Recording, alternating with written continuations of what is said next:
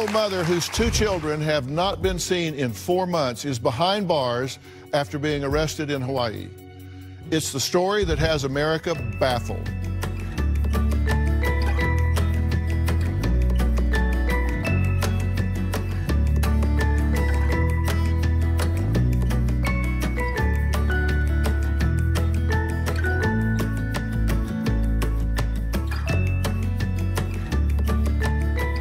Hey friends, how are we doing today? Today we are quickly going to go over what I thought of the Dr. Phil episode. Before we get started, we need to realize that this episode was filmed 2 weeks ago. Since that time, a lot of verified information has come out. So the stories that were told on Dr. Phil have changed over the last 2 weeks, and some of the things that were said on Dr. Phil aren't exactly true to this day. Now, the first thing I want to talk about is Colby Ryan. There has been a lot of rumor and a lot of smack talking about Colby, and it has pissed me off the entire time. There have been accusations that Colby is involved with his mom and he is assisting her in whatever the hell she's doing, and that has made my skin crawl the entire time. The fact that he doesn't come out every day on the media does not indicate that he is involved with what she's doing, and those rumors and accusations need to stop. His participation in Dr. Phil, I think he did a great job. He told his story. That's the way he knows it, and people need to learn to respect that. The day before Thanksgiving, 2 detectives knocked on my door and they asked me, do you know where Tylee is? Do you know where JJ is? And immediately it was panic. I called my mom and asked her why the detectives were looking for the kids, and she basically just said, I got it, I'll take care of it, I love you, don't worry about it. That was the last time I spoke with my mom. Last time I saw my mom was August 30th. She said that they were moving away. She did not tell me where they were moving. I spoke with Tylee mostly over text. She would FaceTime with me and my new baby, and I started just noticing little changes in her response time, number one, the way that she spoke, the way she didn't capitalize things, and I'd call her and she would never answer. I just had this feeling like, what is off? Like, why can't you call me? So my wife found some information that they were in Rexburg and she was married to a guy I'd never heard of, and that they were looking for the kids and that they abandoned their house. And that was the start of everything right there. We've had 2 deaths in 3 months. Everybody's passing away. My siblings on top of this are missing. My mom was missing until they found her in Hawaii, and it was just, everything was a question mark. And that's what's hard, because I'm in the inside, that's my family, but it's like a movie. It's like, it's not real life. My mom has always talked about the end of the world or the second coming and things of that nature. I read that she was gonna lead the second coming of Jesus, and that she had all this stuff going on with angels and things like that. My fear is everything to do with the kids, and now she's with someone who feeds that side of the world ending, and that's their joint belief. It seems like they've cut all ties to everything. I want my mom to know that her actions have caused a complete devastation. I'm at everything that she's done.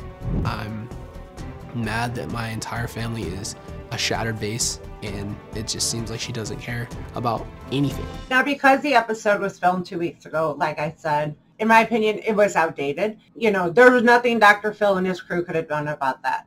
Annie Cushing did go on and also tell her story the way she sees it. Just like we saw in Dateline, she talked about how Lori used to be and how Lori was, quote unquote normal, and she would hang out with the kids, be a good mom, be a good person, be a good friend. And she again talked about how things have quickly changed, especially over the last 18 months. I met Lori in 2002. She had just recently married my brother. We were fast friends. She really felt like a sister, and my kids absolutely loved her. She was Aunt Lolo. I never noticed any kind of red flags until our visit in 2018.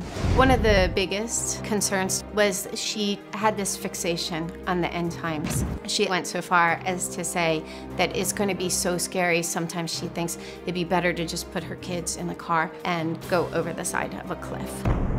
Lori changed significantly. In addition to the end time stuff, I saw a lack of empathy. When my brother died, she didn't tell me that he had passed. My family didn't find out until 5 weeks after. She couldn't be bothered.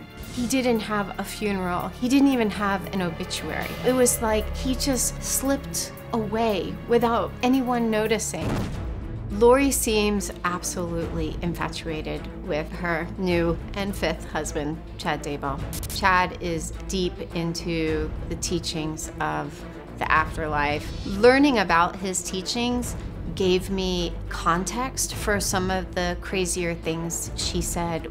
The chances of Tylee and JJ being alive are extremely remote. Nothing that she's doing is in any way indicative of a parent who just has her children safely tucked away. Now, of course, we did see Kay and Larry Woodcock. They're leading the campaign to find these children. Without them, none of these things would have come to light. So again, they went on Dr. Phil, told their story. And my favorite part of the entire episode is when Larry Woodcock looked into the camera and had a message for Chad. I have anything to say to Lori right now, but I have something to say to Chad. Chad, look in the TV, look in my eyes. Man up, son. It is time for you to have a talk with your wife and end this. Find those kids. My opinion is that really you can't get more badass than that. He said what he felt and he said what everybody else is thinking. But in my opinion, it's unfortunate that Chad is the puppet master in this whole thing, and he is not going to take any responsibility or encourage Lori to do that either. I love his message. I just think it's going to fall on deaf ears, which absolutely sucks. Now, if you are new to this case, I think that the episode broke down the basics of the case pretty well. In early January, I did make a basic timeline of this case. The link for that will be in the description box below. And then I also made a very detailed timeline of this case. It is 2 hours long. It breaks down all of the events of this crazy case. All that information will be down in the description box below. I really don't have a lot to say about it because for me, being so familiar with the case, it was outdated and somewhat boring. I hate to be that way to Dr. Phil. I mean, realistically, I'm not a Dr. Phil fan anyway, but I think that everybody that participated in the show did a great job telling their story the way they see it. It's their story. We are just observers of what's going on in their life. But overall, for me, it was kind of boring. But like I said, if you're new to this case, it really did break it down fairly well. My review was actually pretty short because I don't have a lot to say about it. It is popping up on YouTube and other places. I watched it on YouTube TV, so you guys can definitely find it fairly easy. Don't forget, we will be live tonight on this channel at 8 p.m. Central. Today is Friday, February 28th, 2020. I definitely invite you to join us. If you are new to this case or if you are very familiar with it, I definitely invite you to subscribe.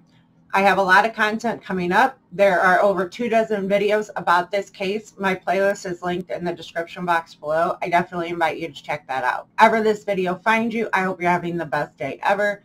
Be safe out there, make good choices, and I will see you guys tonight at 8 p.m. Central. Bye, guys.